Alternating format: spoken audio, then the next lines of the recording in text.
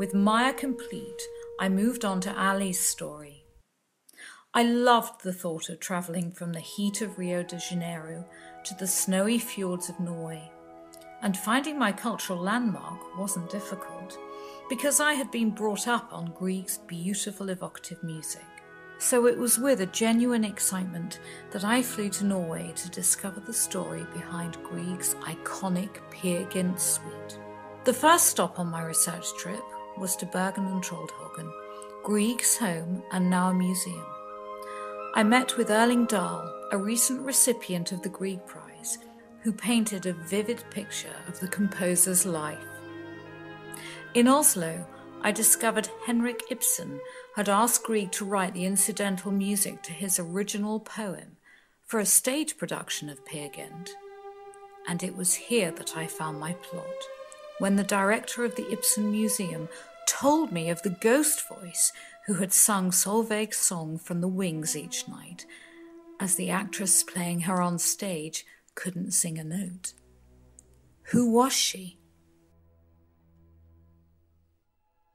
In the present, Ali is in the Aegean with her newfound love and is shattered by the news of her father's sudden death, especially as she has just seen his boat, the Titan, anchored in a cove on a nearby island only the day before. Having returned to Atlantis, the family home on the shores of Lake Geneva, she has received Parasol's posthumous clues to her true heritage. In your weakest moments, you will find your greatest strength, reads her inscription on the armillary sphere.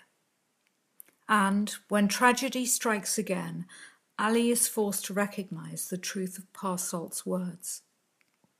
Now she must not only confront her future, but her past. This leads her back to Norway, where her search for her real-life family reignites her passion for music and ultimately leads her to rediscover the beauty of life itself.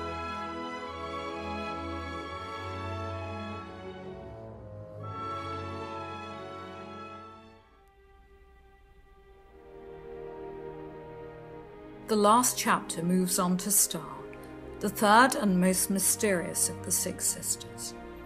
Her story will take us to the gracious country estates and gardens of England, and will celebrate the literary legacy of its writers and its often turbulent royal family.